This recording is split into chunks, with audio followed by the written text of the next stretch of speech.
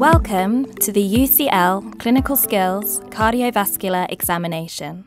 To start off the cardiovascular examination, you will need to complete wiper. Wash your hands. Introduce yourself to the patient, stating your full name and role. Ask permission and check if the patient is in any pain. Expose your patient appropriately. Reposition the patient lying down at a 45-degree angle. You may now begin the examination with inspection from the end of the bed. Look at the patient for any signs of breathlessness, distress, or any obvious scars. Look at the surrounding environment for oxygen, fluid restriction signs, GTN sprays, or any other clues. Start your peripheral inspection with the hands. Look for peripheral cyanosis, examine the nails for clubbing, splinter hemorrhages, Osler's nodes, and Janeway lesions. Feel for warmth, sweating, or clamminess. Test capillary refill time by pressing the nail bed for 5 seconds. Release and count how many seconds it takes for the colour to return. It should be less than 2 seconds. Palpate the radial pulse, assessing rate and rhythm. Then move to the brachial pulse and assess its volume and character. Now assess the collapsing radial pulse. Whilst feeling the pulse, raise the arm above the height of the heart and note any change in volume and character.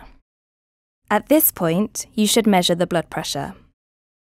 Check the eyes for Corneal Arcus and periorbital region for Xanthelasma.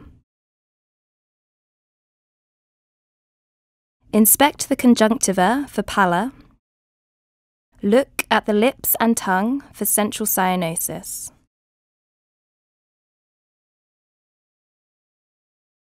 Assess the jugular venous pressure height.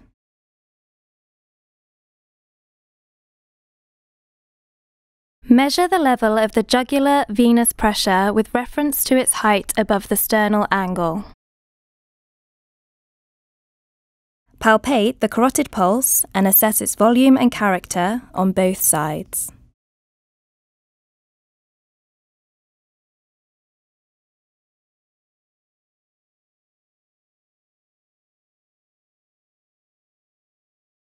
Inspect the chest wall for previous scars, pacemakers, abnormal pulsations, and a visible apex beat.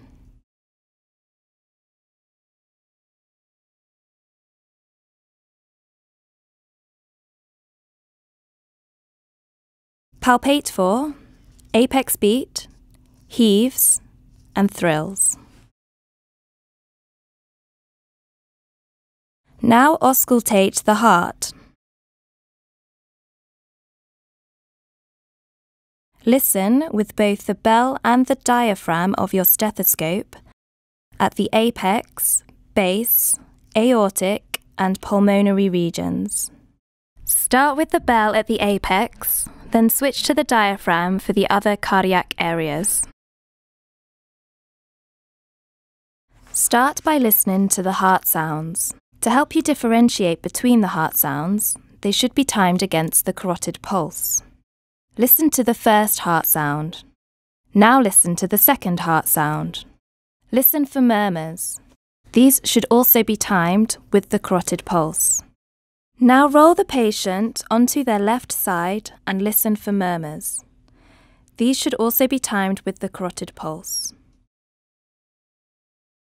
To listen for an early diastolic murmur signifying aortic incompetence, you should ask the patient to sit forward, take a deep breath, breathe out, and hold their breath. Auscultate over the carotid arteries for bruits.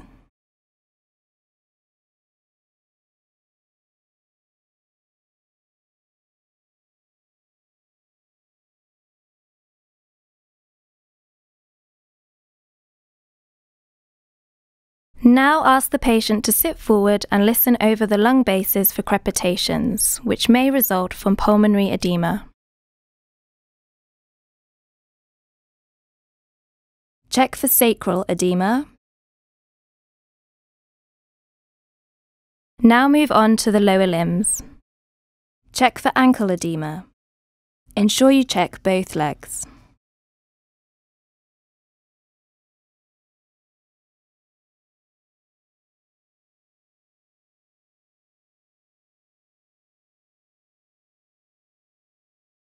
Check the peripheral pulses on both legs. The femoral pulse, auscultate for bruits,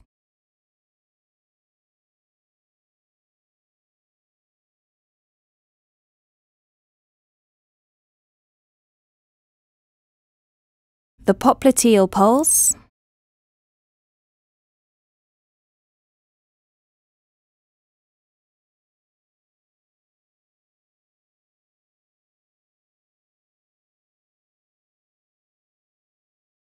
the posterior tibial pulse,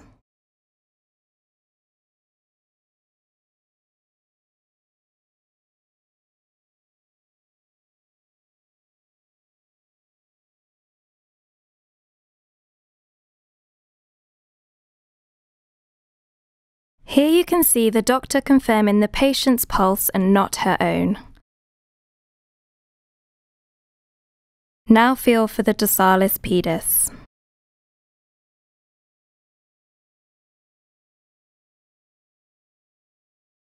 Finally, explain to the patient that your examination has been completed. Thank them for their cooperation and offer to help them get dressed. Finish off by washing your hands.